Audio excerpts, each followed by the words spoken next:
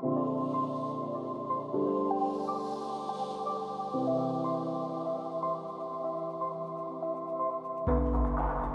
evening, everybody. I'm Piper Merriam.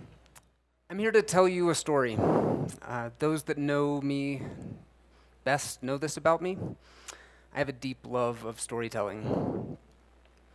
You see, stories are everything.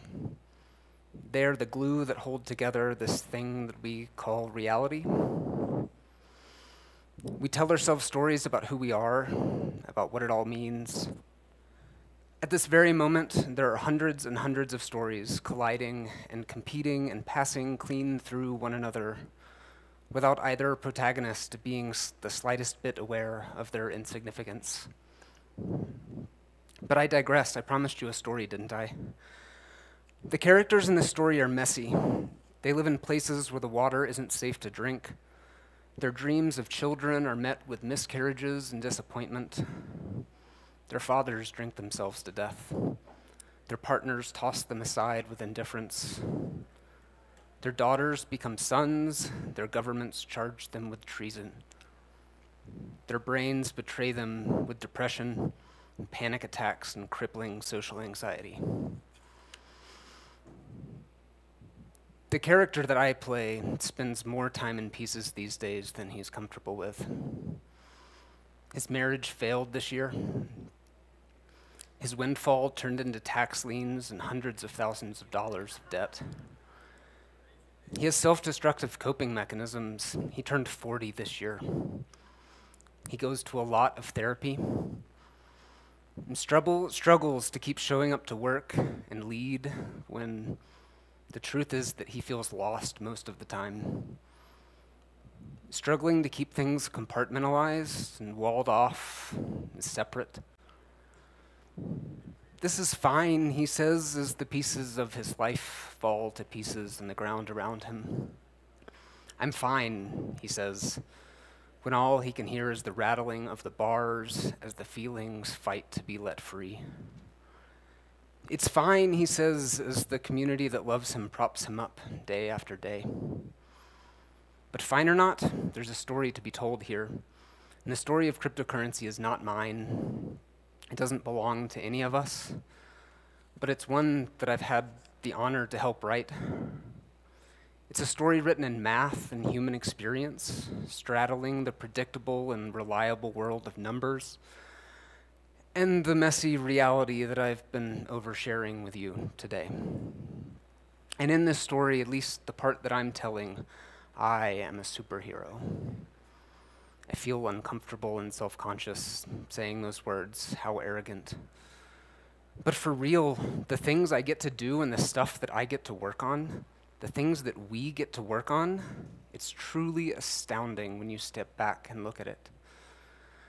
And then step back again, trillions of dollars sloshing around, 14-something million ether staked, blah, blah, blah, I think I have to say NFTs. I lied. I'm not really here to tell you a story. I am here to tell you about stories. When I said that stories are everything, I meant it. Stories propel us through our day-to-day. They're the chalk marks on the floor telling us where we came from in this labyrinth that we call life. And my job requires excellent storytelling. It's a craft I take with the utmost responsibility. The stories I tell have to be compelling and true and entertaining. There are a myriad of people who deserve an enormous amount of credit for coaxing Ethereum into existence. So I hesitate to draw such focused attention to a single individual, but we do love our heroes. We might not be here today without the story that Vitalik told us. So many people out there deal in these things called ideas, and idea merchants need not apply. Ideas are thin things, electricity surpassing some minimum threshold across a path of neurons in your mind. Ephemeral things, but stories have staying power. They are sticky things, infectious things. Ideas are nothing without a story to carry them, and stories are the incantations that we magicians use to summon ideas into existence out of thin air. A few years ago, I decided to tell a story. I called it the Core Developer Apprenticeship Program, and I told a story about what some people call a job or a career. I don't think those are exactly the right words. Identity, mission, purpose. Okay, it's a job, but it's a really cool job. I told them a story about getting paid to build what has the potential to be the most important tool humanity has ever imagined, and they believed me. They showed up in droves, hundreds and hundreds of them, hundreds and hundreds of messy people with messy lives. They showed up eager and ready to learn. What do you have to teach us, Piper? Absolutely nothing. This is not how it works. Go figure it out for yourself. No, there is not a roadmap. No, there is not any curriculum.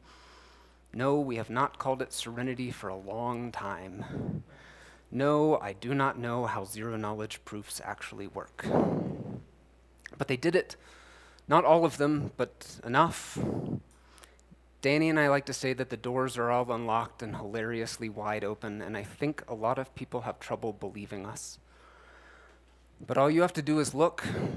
These people walked through those doors one after another.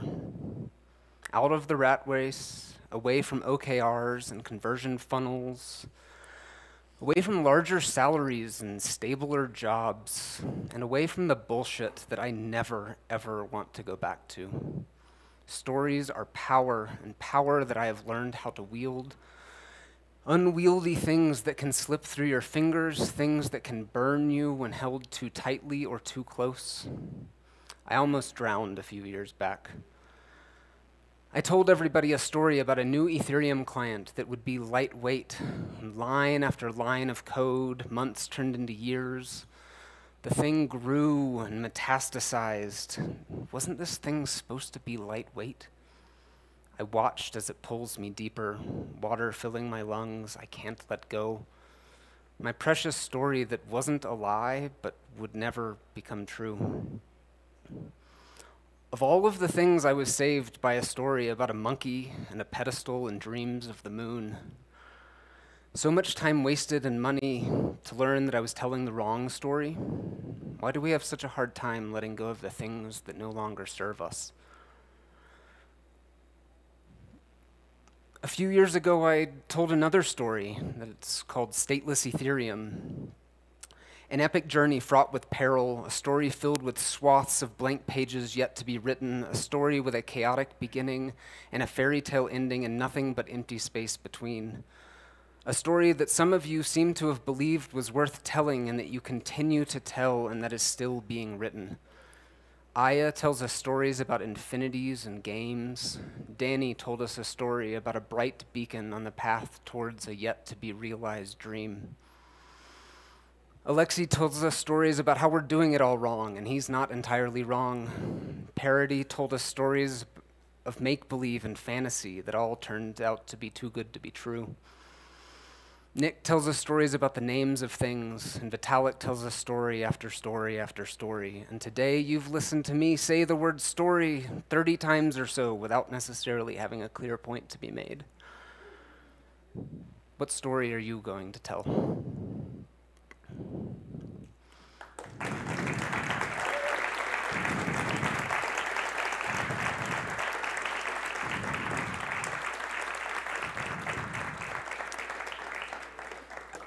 I did a talk like this a few Devcons back on the subject of depression.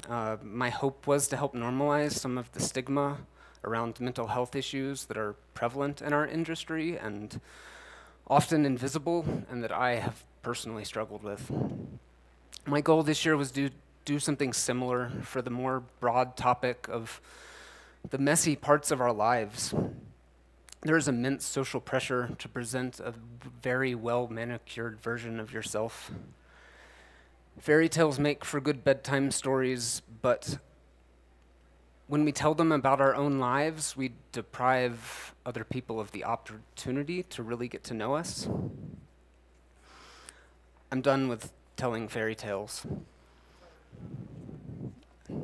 It's easy to feel like we are alone when everyone around us looks so well put together. My life is messy. I suspect some of you have your own messes. You at least don't have to hide them from me.